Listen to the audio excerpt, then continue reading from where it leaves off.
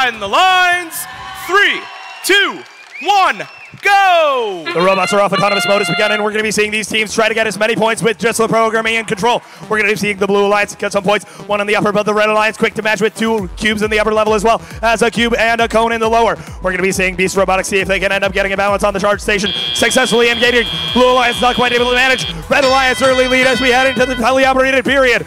The teams are rushing across the field. We're seeing Beast Robotics go to that loading zone, seeing if they can end up picking up a cone. Meanwhile, their opposing Alliance X-Hounds has the same idea, trying to grab a cone, a little too much momentum, but they readjust and clamp.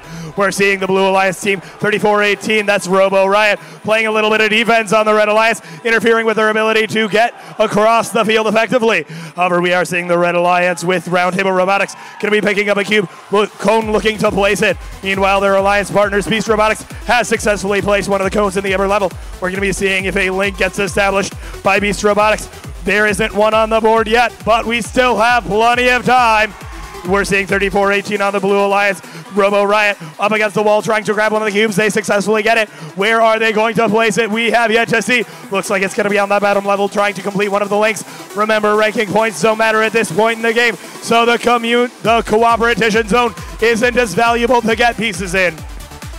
We're seeing 31-97 work with the Hex Hounds. They're rushing across the field, already deployed a piece. They're going to be looking to pick up another cone. Meanwhile, Beast Robotics getting interfered with by the Robo Riot team, but they and their alliance partner, 17-92 rather, managed to get past and into the community. Looks like Beast Robotics going to be going for a linkage on that upper level, getting that in place. That's going to be score. Looks like the Red Alliance is taking the lead right now, but with the end game still approaching, there's plenty of time left for the Blue Alliance to make the comeback they're looking for. We're going to be seeing 64-21. That's Warrior Bots getting another cube into place. Maybe not quite where they were looking to, but they're going to be trying again as their alliance partners. The Hex Hounds are in the pickup zone, seeing what they can end up grabbing. The Red Alliance, however, 28-30, Riverside Robo Tigers, cube in its possession, moving towards that center area. Going to be seeing if they can get another 3 points for the Red Alliance. We're in the end game now as the final 20 seconds are upon us. Teams are starting to take to that charging station. 1, 2, 3 on the blue working to get up. They're trying to align themselves. Meanwhile, the Red Alliance having a little bit of an issue with alignment themselves.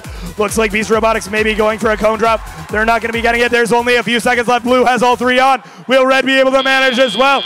Not quite in time.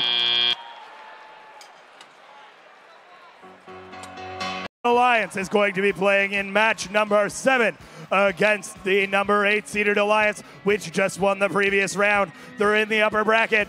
Lower bracket, however, we're seeing the losing Alliance go into match number 5 against the currently number 1 ranked